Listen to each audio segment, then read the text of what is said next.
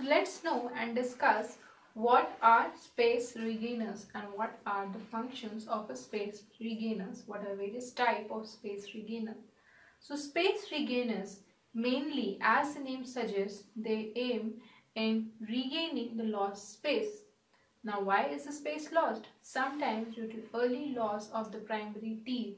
For example, if there is an early loss of the primary first molar or the primary second molar, and this will cause the teeth which are present aside or adjacent to tip into the spaces which are created by the early loss of the primary molars.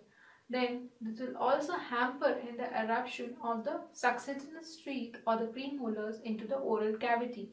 So they will lead to the loss of space.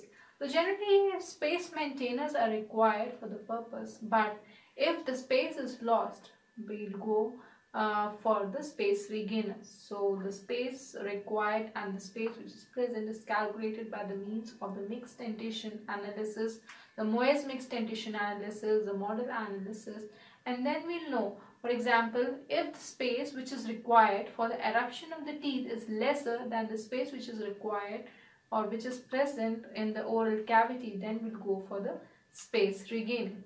So there are various methods of space regaining or various appliances which are used for the space regaining procedures. They can be either fixed appliances or the removable appliances. Then under the fixed appliances comes the Herbst appliance or the open coil space regainer. Now what is done in basically we band or pinch a band into the molar or the permanent molar which is present in the oral cavity or which is present adjacent to the space which is present. This permanent molar is pinched a band or sometimes prefabricated bands are also placed in the permanent molar. Then we solder a buccal tube into the permanent molar, the buccal side of the band. Then we'll put a coil or the wire inside the buccal tube and we'll adapt the wire to the distal surface of the adjacent teeth. This will help in the space regaining procedure after the activation. This is basically an open coil space regainer which we can see. Then is a Jackscrew space regainer. In the Jackscrew space regainer, we take, there is a jack, there is a screw, there is a lock, there is a molars or two molars are banded, and after that band pinching, we attach the buccal tubes to the bands and then we place a lock and the screw, and there will be a shaft or the threaded shaft which is present inside the lock and the screw, and by activation of this we can regain the space which is lost. This is a Jackscrew space maintainer. Then we come for the Gerber space regainer. The Gerber space regainer generally it has a U-shaped assembly, right?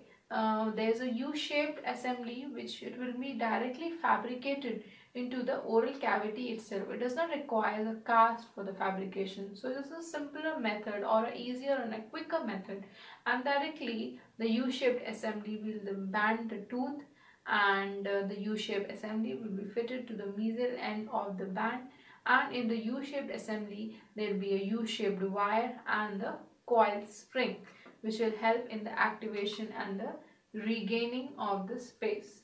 This is a U-shaped assembly. We can see that on the distal portion of the primary second molar we can see a U-shaped wire which is extending into the shaft, and then there will be coils which will be attached and placed on the first permanent molar.